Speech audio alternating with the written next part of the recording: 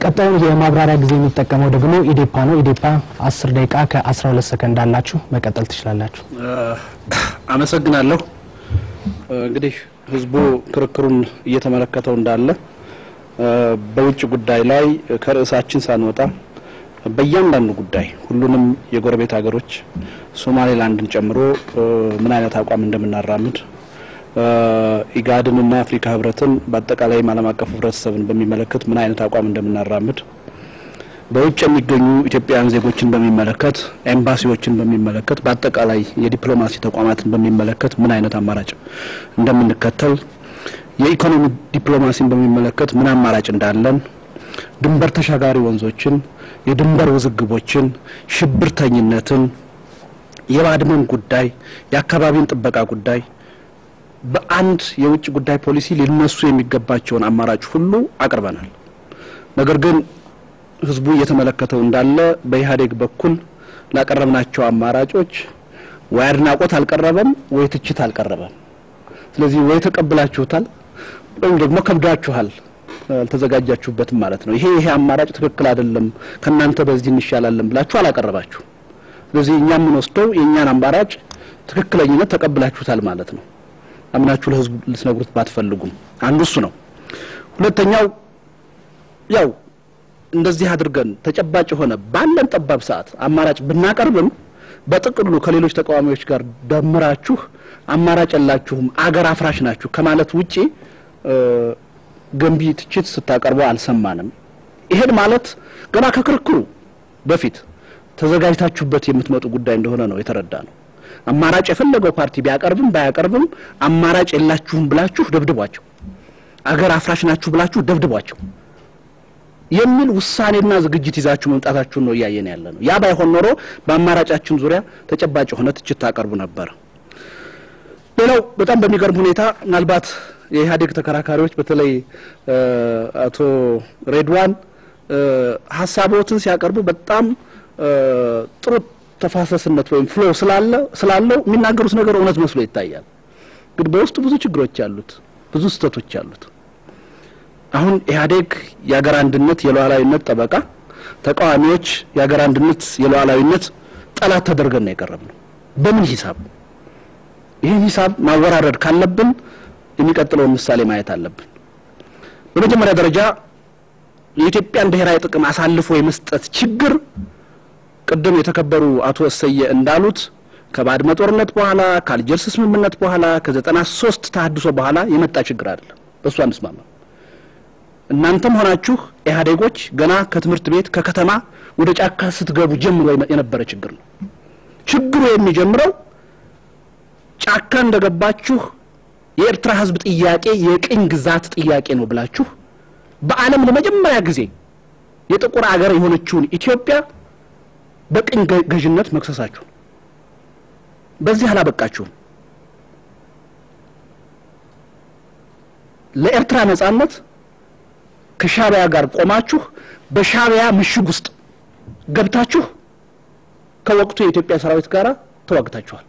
አቶ አርከበ ምናልባት በአካል የነበሩበት ሚሽን ስለነበረ ይሄን የሚክዱት አይመስለኝም። በዛም አላበቃም። ደርግን አሸንፋችሁ ስልጣን ከተቆጣጣራችሁ በኋላ የኤርትራ ህዝብ ሪፈረንደም ከማካሄዱ በፊት ከማንንም የዓለም ሀገር ከማንንም ድርጅት ቀድማችሁ ለኤርትራ ነጻነት ዕውቅና ደብዳቤ ጽፋችሁ ነው የሰጣችሁት። የኤርትራ ህዝብን በሪፈረንደሙ ከባርነትና ከነጻነት የጠበበ አማራጭ ውጭ ሌላ አማራጭ እንዲቀርብ እንዲያደምጥ አላደረጋችሁ። በዚያ ድርድር ወቅትም ወይም በዚያ ሂደትም የኢትዮጵያ የባህር በር ጥያቄ አጀንዳ ሆኖ ለውይይት እንዲቀርብም አላደረጋችሁ። የውጭ መንግስታት ተወካዮች ዲፕሎማቶች ሳይቀሩ በዚህ ሂደት የኢትዮጵያ የባህር በር ጥያቄ መነሳት አለበት ሲሉ እንኳን ከናንተ መሪዎች ሲባሉ የነበረው አፋችሁን ዝጉ ነው። በዚህ በተዛባ ሁኔታ ታሪክ ይቅርብ ሊለው በማይችል መልኩ ኢትዮጵያ የባህር በሯን ካጣችም በኋላ ኢትዮጵያንና ኤርትራን በሚመለከት ያራማዳችሁት አቋም ትልቅ ስተት የነበረ ነው። ኤርትራውያኖች በኢትዮጵያ ጉዳይ ወሳኞች ፈላጮች ቆራጮች እንዲሆኑ ነው ያደረጋችሁት። በዛ የሁለት ሀገር ግንኙነት ሳይሆን የሁለት ድርጅት ግንኙነት አካሄድ በባድመ ጦርነት እንዲፈነዳና ምናልባትም በ30 አመቱ ጦርነት ከሞተው ህዝብ በግማሽ የሚያክል ህዝብ ባድመ ላይ እንዲሞት ምክንያት ነው የሆናችሁት።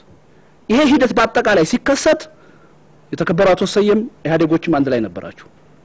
ስለዚህ የኢትዮጵያን ጥቅም አሳልፎ የመስጠት ጉዳይ በባድመ ጦርነት አይደለም የተጀመረው፣ ከዛ በፊት ረጅም እድሜና ታሪክ ያለው ነው። ይሄን አምን መቀበል ይገባል። ይሄን ካደረጋችሁ በኋላ ለምንድን ነው እኛን በለዋላዊ ጠላትነት የምትከሱን? እንዴ የባህር በር ጥያቄ ማቅረብ ስተቱ ምንድነው? እኔ አንድም ተቃዋሚ እኛን ጨምሮ የባህር በርን በጦርነት እናስመልሳለን ሲል አልሰማሁም።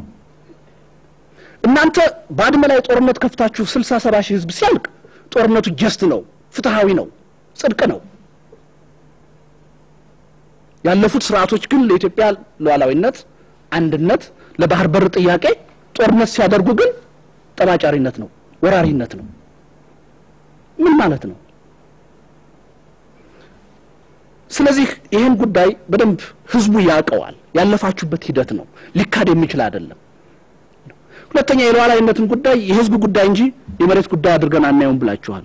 ስተት ነው። አዎ የህዝብ ጉዳይ ነው፣ የመሬትም ጉዳይ ነው። ባድመ ለምንድን ነው የምትታገሉት? ውሳኔው ጎጆ ይሰነጥቃል ብላችሁ አይደል እንዴ? እንደዛማ ባይሆን ኖሮ የባድመን ህዝብ እኮ ወደ ትግራይ አምጥቶ አስፍሮ ያን ውሳኔ መቀበል ይቻል ነበር። ተገቢ ነው ብዬ ባላምን። መሬትም ወሳኝ ነው፣ የሉዓላዊነት አንዱ ጉዳይ ነው። ያለ መሬት፣ ያለ ወንዝ፣ ያለ ተራራ ህዝብ ሊኖር አይችልም። ሁለቱን አስታርቆ ማየት ተገቢ ይሆናል። ስለዚህ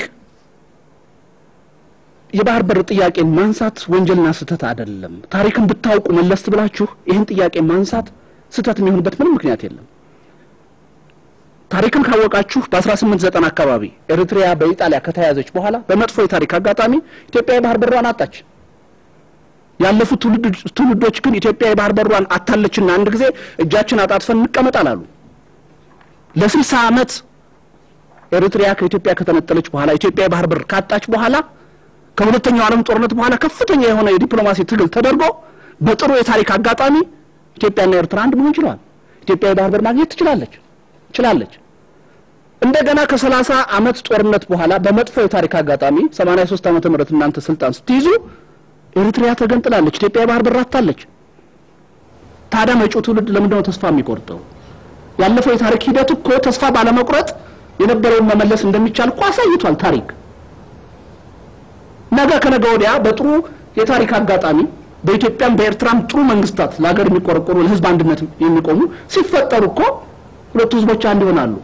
ኢትዮጵያም የባህር በር እኮ ታገኛለች። ይሄን ትግል በሰላማዊ ትግል ማድረግ ስተት ወንጀል የሚሆነው ለምንድን ነው? የባድመ ጉዳይ ሲነሳ ትልቅ የሉዓላዊነት ጥያቄ ተደርጎ የሚነሳው፣ የባህር በር ጥያቄ ሲነሳ ትልቅ ወንጀልና ኃጢያት ተደርጎ የሚነሳው ለምንድን ነው? ትክክል እኮ አይደለም። እኛ ሁሉ ለይተን ነው የምናየው። በባድመ ጉዳይ ደግፈናል ኢህአዴግን በጦርነቱ ሂደት፣ በሶማሌ ጉዳይ ኢህአዴግን ደግፈናል። ምክንያቱም ድርጅትንና አገርን ለያይተን ለደቂቃ ይቀራል ለያይተን ነው የምናየው። ስለዚህ በዚህ ደረጃ ያለውን የተንሻፈፈ አቋማችሁን ማስተካከል የሚጠበቅ ይመስለኛል። ክርክሩ የኢኮኖሚ ስላልሆነ በሊበራሊዝም ያነሳችሁን ጉዳይ አልፈዋለሁ። በጣም የተፋለሰ የተሳሳተ ነው። 1/3 የሚሆነውን የመንግስት በጀት የምትደግፉት ሊበራል ዲሞክራሲ ከሚያራምዱ መንግስታት ነው። አሁን እዚህ ግን ትከሳላችሁ። አንፈልግም ለምን አትሉም? ይሄ ኩራት ካለ በውስጣችሁ የሚያስኬድ አይመስለኝም። ሶማሌን በሚመለከት ከመድረክ የተራመደው አቋም ስተት ነው። አንደኛ እዛ አካባቢ የነበረው የኢትዮጵያ አደጋ በመረጃነት የተገለጸልን በኢህአዴግ ብቻ አይደለም፣ ዩኤን ባቋቋመው ኮሚቴ ነው። 10 የሚደርሱ ከሶማሌ ጋር ድንበርተኛ ያልሆኑ አገሮች በዛ ውስጥ ተሳትፎ አድርገዋል። በመጨረሻ አክራሪው ኃይል በኢትዮጵያ ላይ ጂሃድ ጦርነት አውጇል። ኦጋዴንን ክሌም አድርጓል። ዓለም አቀፍ ዕውቅና ያገኘውን የሽግግር መንግስት ለመደምሰስ ጥረት አድርጓል። የኤርትራ እጅ በከፍተኛ ደረጃ ግልጽ በሆነ ሁኔታ ታይቷል። ይህን ጉዳይ መደገፍ ነበረባችሁ። ታሪካዊ ስህተት ነው የሰራችሁት፣ ድርጅትንና አገርን መለየት ስላልቻላችሁ። ይሄን አጣሞ ማቅረብ ተገቢ አይመስለንም በእኛ በኩል። በሊበራሊዝም ጉዳይ ሌላው በሽብርተኝነት ጉዳይ የተነሳ ጉዳይ አለ። በምን ሂሳብ ነው? ይሄን መድረክ በደንብ መመለስ አለበት። ሽብርተኝነትን መዋጋትና የኢትዮጵያን ሙስሊሞች ማስከፋት ምንድነው የሚያያይዘው? ሙስሊሙ ህብረተሰብ እኮ ሽብርተኝነትን እኮ ይዋጋል እኮ። ሽብርተኝነት እኮ በእስልምና ሃይማኖት በቁርአን እኮ ድጋፍ የለውም። ስለዚህ የኢትዮጵያ ህዝብ ማን ጥርት ያለ መንግስትንና ድርጅትን ለይቶ የሚያይ የውጭ ጉዳይ ፖሊሲ እንዳለው በዚህ ሂደት ያየ ይመስለናል። ስለዚህ በሁለቱም አካባቢ እየቀረበ ያለው ጽንፈኛ አቋም ትክክል ነው ብለን አናምንም። የኢትዮጵያን ብሔራዊ ጥቅም ያስከብራል ብለን አናምንም። ኢህአዴጎች እኮ ኢትዮጵያዊነት እኮ እዳ ሆኖባችሁ እኮ ነው የኖረው። መጀመሪያ ብሔረሰባዊ ማንነታችሁን አስቀድማችሁ ኢትዮጵያዊ ለመሆን እኮ እንደራደር አይደለም ነው የምትሉት። ኢዴፓ የተመደበለትን ሰዓት ጨርሷል። ላቀረብናቸው አማራጮች ወይ አድናቆት አልቀረበም ወይ ትችት አልቀረበም። ስለዚህ ወይ ተቀብላችሁታል ወይም ደግሞ ከብዳችኋል፣ አልተዘጋጃችሁበትም ማለት ነው። ይሄ አማራጭ ትክክል አይደለም ከናንተ በዚህ እንሻላለን ብላችሁ አላቀረባችሁ። ቀጣዩ የማብራሪያ ጊዜ የሚጠቀመው ደግሞ ኢዴፓ ነው። ኢዴፓ 10 ደቂቃ ከ12 ሰከንድ አላችሁ፣ መቀጠል ትችላላችሁ። አመሰግናለሁ። እንግዲህ ህዝቡ ክርክሩን እየተመለከተው እንዳለ በውጭ ጉዳይ ላይ ከውጭ የሚገኙ ኢትዮጵያውያን ዜጎችን በሚመለከት ኤምባሲዎችን በሚመለከት በአጠቃላይ የዲፕሎማሲ ተቋማትን በሚመለከት ምን አይነት አማራጭ እንደምንከተል የኢኮኖሚ ዲፕሎማሲን በሚመለከት ምን አማራጭ እንዳለን ድንበር ተሻጋሪ ወንዞችን የድንበር ውዝግቦችን ሽብርተኝነትን የባድመን ጉዳይ የአካባቢን ጥበቃ ጉዳይ በአንድ የውጭ ጉዳይ ፖሊሲ ሊነሱ የሚገባቸውን አማራጭ ሁሉ አቅርበናል። ነገር ግን ህዝቡ እየተመለከተው እንዳለ በኢህአዴግ በኩል ሳችን ሳንወጣ በእያንዳንዱ ጉዳይ ሁሉንም የጎረቤት ሀገሮች ሶማሌላንድን ጨምሮ ምን አይነት አቋም እንደምናራምድ ኢጋድንና አፍሪካ ህብረትን በአጠቃላይ ዓለም አቀፍ ህብረተሰብን በሚመለከት ምን አይነት አቋም እንደምናራምድ